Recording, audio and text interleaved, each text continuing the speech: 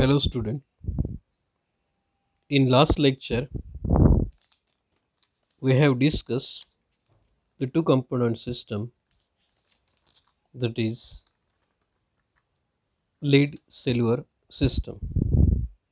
Now we will see the next topic,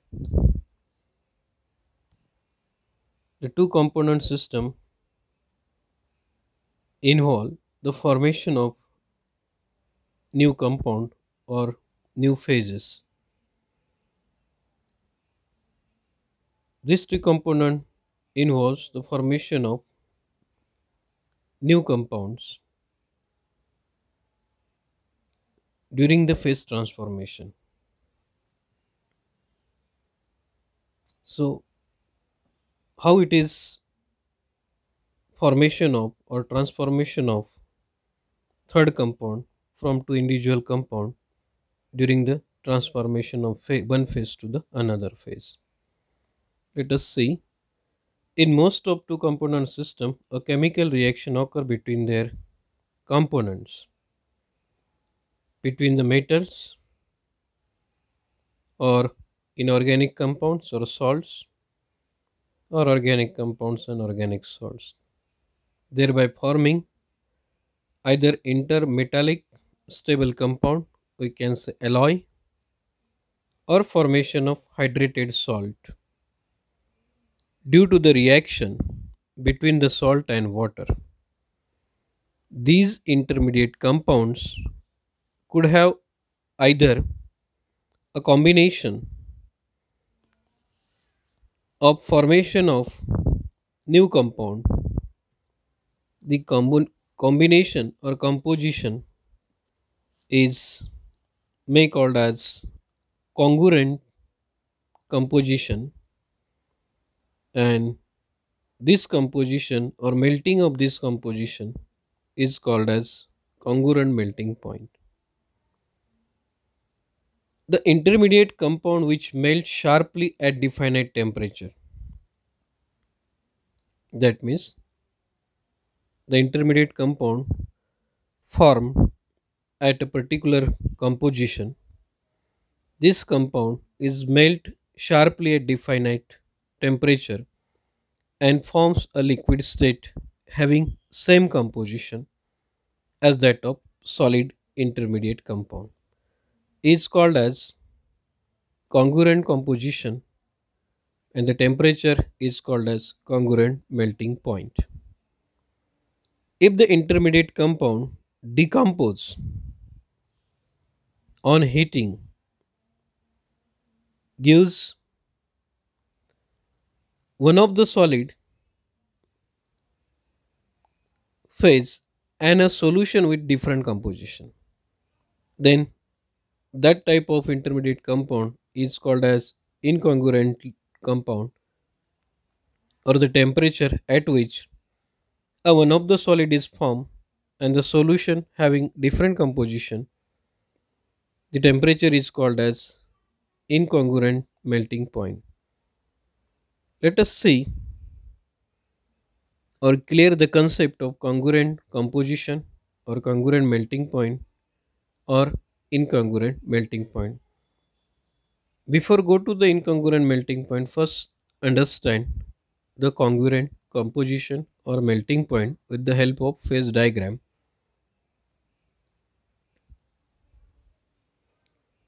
Let us see the formation or compound with a congruent composition or melting point.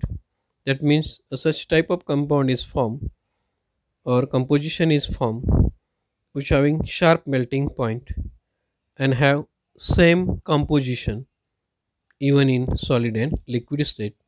Such compound is called as congruent compound or composition, or the temperature at which the transformation of congruent composition in solid state into the liquid state with the same percent of composition is called as congruent melting point. That means melting point of congruent compound or composition is called as congruent melting point. Let us understand with the example Consider a general case of two compound, compound X and compound Y. This compound undergoes a chemical combination during the phase transformation and form a new stable solid compound XY, right? The compound 1 is X, compound secondly Y.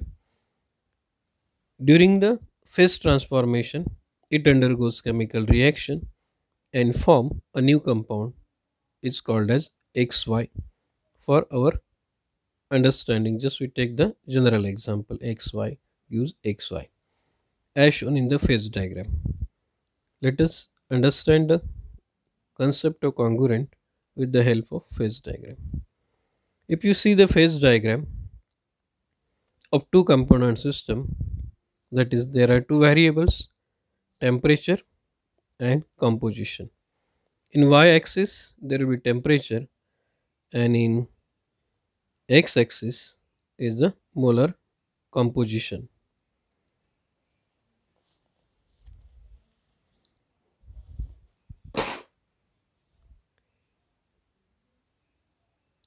At LHS side of this graph is 100% of x component x and RHS side is 100% y. That means in between there is a mixture of xy composition. Suppose here is 100% x, then 0% y. If you move down 90% x, 10% y. Like that, if you go from LHS to RH, the composition of percent composition of y increases and percent composition of x decreases. If you move from RHS to LHS, percentage composition of y decreases and percentage composition of x increases. Okay. This phase diagram having three curves, that is this curve is, let us understand, if you consider this point A, this AC, this is first curve, then second point is CP, this is second curve, or if you consider directly CPD, this is second curve, and other curve is DY, that means this is third curve. So let us see these three curves and there will be regions in a phase diagram.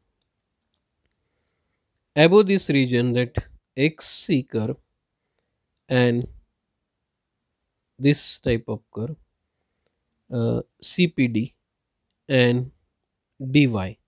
Above these three curves, there will be a single phase, that is liquid phase. That means it is a homogeneous mixture of this X and Y with different composition, right? If you see the area region below the XC, in this region there will be solid X, because in composition X will be large proportion, so X. Along this curve XC, there will be equilibrium between solid X and liquid XY.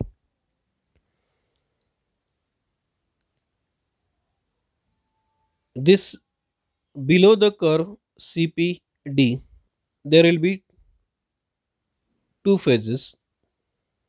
Sorry, there will be a one solid, that is XY, that is formation of new compound in this region. There will be new salt is formed during the chemical reaction, due to the chemical reaction.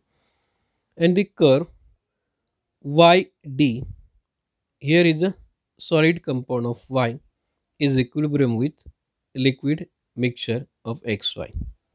Okay. If you studied this diagram, if you see, this is pure melting point of 100% of X, just like silver, right? You see here only 100% X, so this is melting point of X.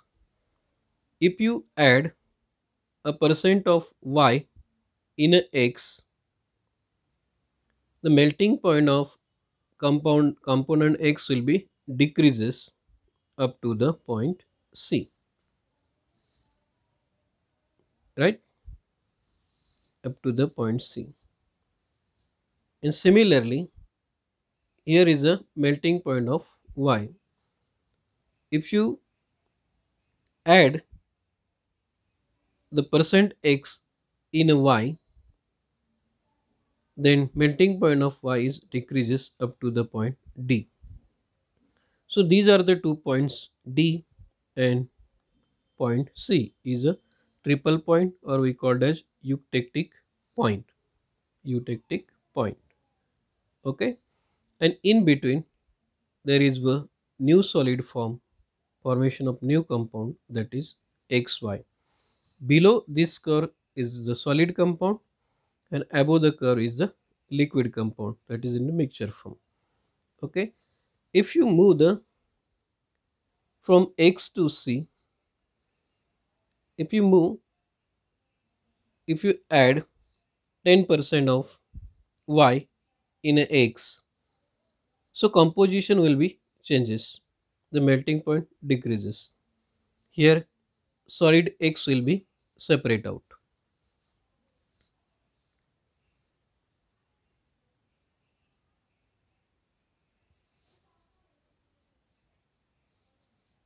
If you move this side, the solid X will be formed, and this side the solution liquid form, that is XY.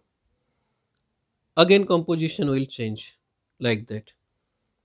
Again X will be formed, then composition again changes.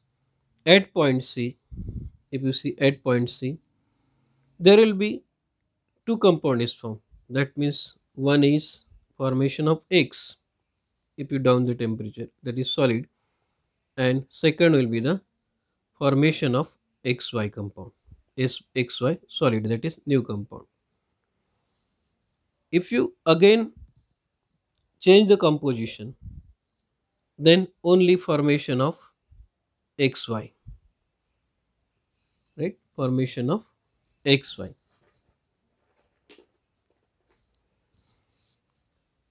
There will be X will be disappear. That means only formation of XY. Again, if you move off against the formation of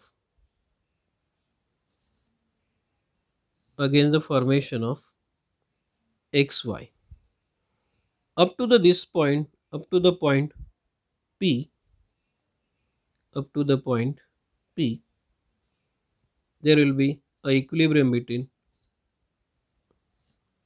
liquid mixture and solid compound. That means if you move down, only formation of X solid, and this side is liquid. Liquid. Up to this point, point C, point C, we get two solid compounds, that is X and XY, right? If you again change the composition, this side, so we get XY, right? Up to the point, this point, up to this point. So at this point, what happened?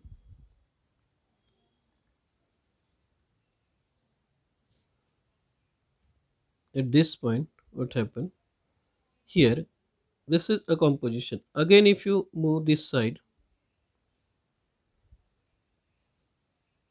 at this point, here a point at this temperature, if you again temperature increases, at this point, there will be, if you decrease the temperature, slight decrease in temperature, then you get completely XY.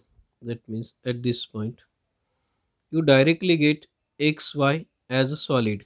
There will be no liquid, right? That means here we get solid of X and liquid. Here you directly get XY solid. If you increase the temperature, you get XY at same composition. XY at same composition. Understand? That means again if you go this side, again the formation of solid XY formation, then again composition changes. If you move, again composition change. XY in liquid state, again change the composition. Means I'm not properly write, I'm not able to write properly. Suppose you move this side, so XY will be solidify, and here the liquid composition will changes, right? Again move down, again XY form, again the solution in this side composition it changes like that.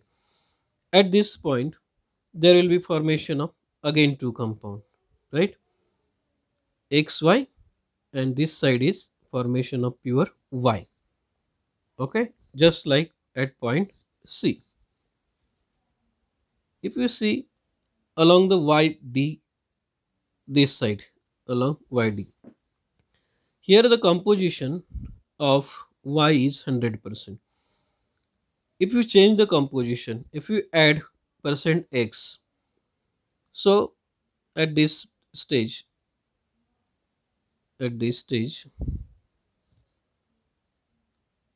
you get a solid Y, right? At this point, then here the composition will change.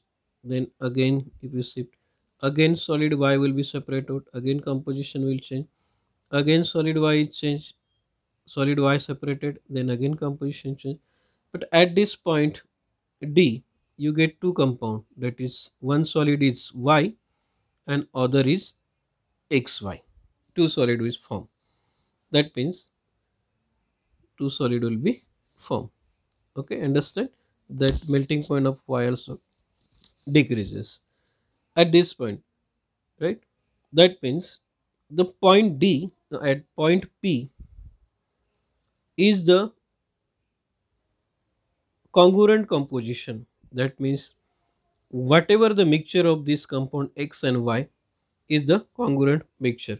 That means at this stage, if you decrease the temperature, the compound is total compound is solidify, right? If you increase the temperature above this point, total compound is liquefy, and at the same composition, there will be no change of composition. If you compare this point at this point, your XY will be precipitate out. If you increase the temperature, increase the temperature, the composition will change. That means percent of X and Y is changes, right? Here, if we decrease the temperature, the composition will not change. Solid will be formed. If you increase the temperature, the whole solid will goes into the liquid state with the same composition. But if you compare this point at this stage, if you decrease the temperature, some of the solid will be precipitate out.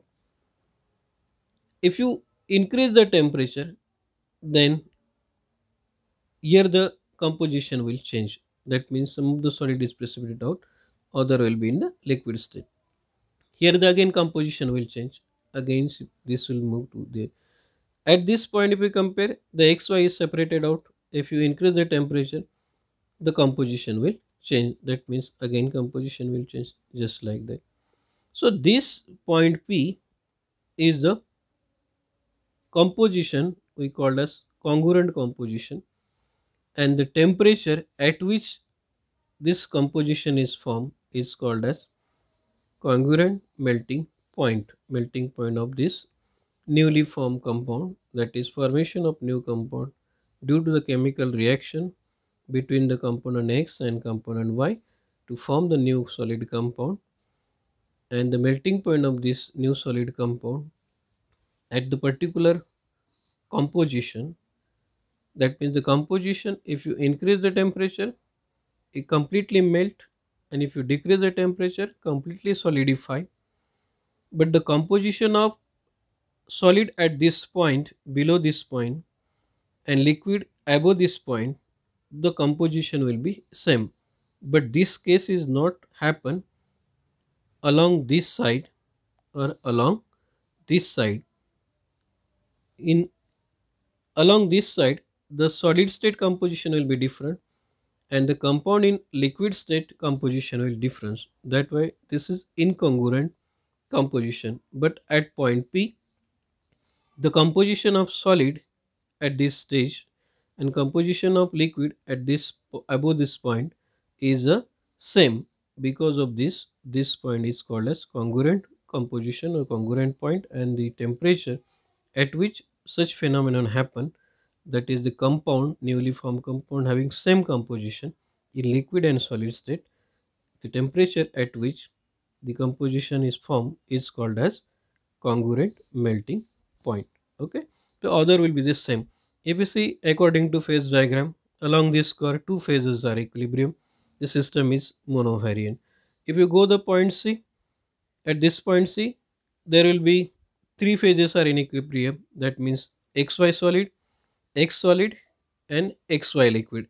That means there will be three phases in equilibrium, and according to phase rule, the system at this point C is non-variant, or degree of freedom will be 0. Similar along this curve, there will be two phases are in equilibrium. That means along this curve, system is monovariant. That means you can change one parameter freely.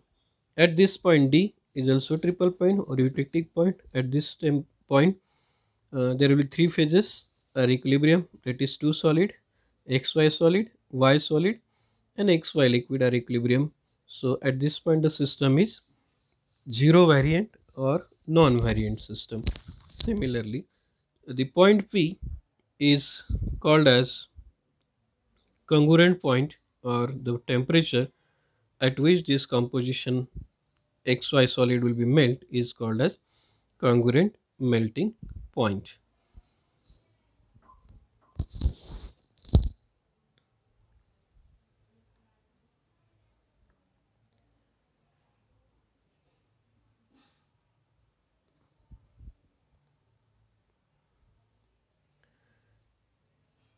It is observed from the above phase diagram, it contains four phases, out of which three are different solids, that are solid X, solid Y, solid compound XY, that is newly formed compound, and fourth is a liquid phase. Thus, we have three freezing point curve XC, YD, and CPD. On the curve XC, the solid X is equilibrium with liquid XY, and on the curve YD, the solid compound Y is in equilibrium with the liquid XY. The curve CPD is the freezing point curve. Here the solid XY is in equilibrium with the liquid XY at different temperature.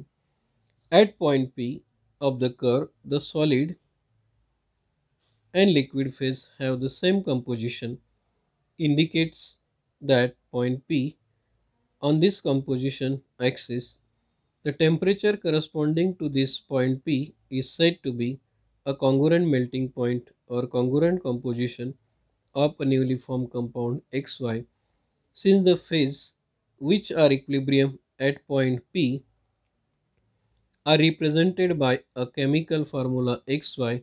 Therefore, this two component system behaves as one component at point P, because there will be only two solid, that means XY solid and liquid. Thus, the system at point P is non-variant, right? So, according to phase rule, degree of freedom will be 0. That's why at point the system is non-variant, that is 0 degree of freedom. In the above, this system or point is the congruent melting point of P of the compound XY lies above the melting point temperature of both of your compound XY. That means formation of this new compound having higher melting point than individual XY compound. However, the congruent melting point may lies above and below or in between the melting point of pure compounds. Okay, so this is about congruent compound or congruent melting point. Here we stop the lecture. Next lecture we will see the incongruent compound and its example. Thank you.